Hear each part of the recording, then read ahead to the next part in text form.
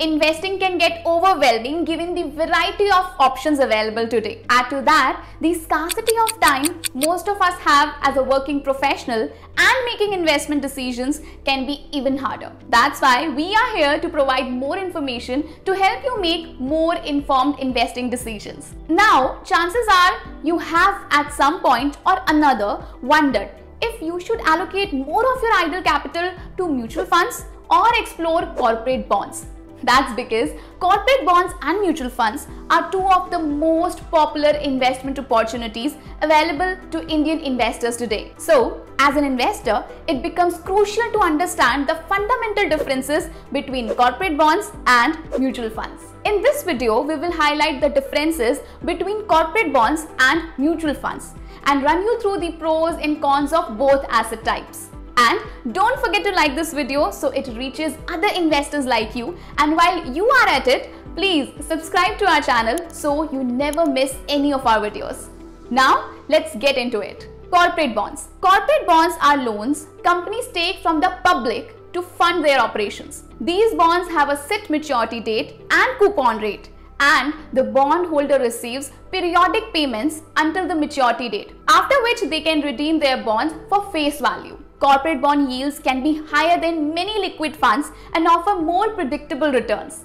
Corporate bond issuers often offer additional benefits to attract investors, such as higher interest rates or more generous redemption options. These bonds can be traded on secondary markets, allowing investors to buy and sell them for potential returns. Corporate bonds can provide diversification for an investment portfolio. Mutual funds. Mutual funds are investment vehicles offered by asset management companies that pool money from many investors to purchase securities such as stocks, bonds, and other investments. This diversifies the collection of assets, reducing the risk for each investor. A fund manager selects the securities to buy or sell based on the investment goals such as ROI, capital appreciation, and growth potential.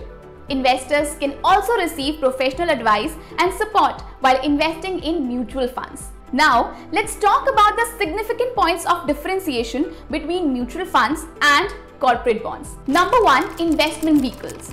Mutual funds are investment vehicles that pool money from multiple investors to purchase various securities such as stocks, bonds, or other financial assets, while corporate bonds are loans companies take from the public to fund their operations. Number 2, risk and reward. Mutual funds have the potential to generate higher returns but can have higher level of volatility, while corporate bonds provide a fixed return with a comparatively low degree of risk. Number 3, diversification. Mutual funds offer diversification since the collection of assets may contain different type of investments to reduce the risk for each investor. Corporate bonds, however, typically have a more concentrated risk profile. Number 4, management. Mutual funds are managed by a professional fund manager who selects the securities to buy or sell based on investment goals. Corporate bonds, on the other hand, have a fixed maturity date and coupon rate. In summary, corporate bonds and mutual funds can be both good investment options depending on your financial goals and risk appetite. Both can help diversify your portfolio. When comparing corporate bonds to mutual funds, it is very crucial to consider both your present requirements and long-term objectives before determining which option is suitable for you. We hope this video helped you to understand the difference between mutual funds and corporate bonds. If you have any question related to this topic, drop in your comments below and don't forget to subscribe to our channel so that we continue to bring more informative videos like this.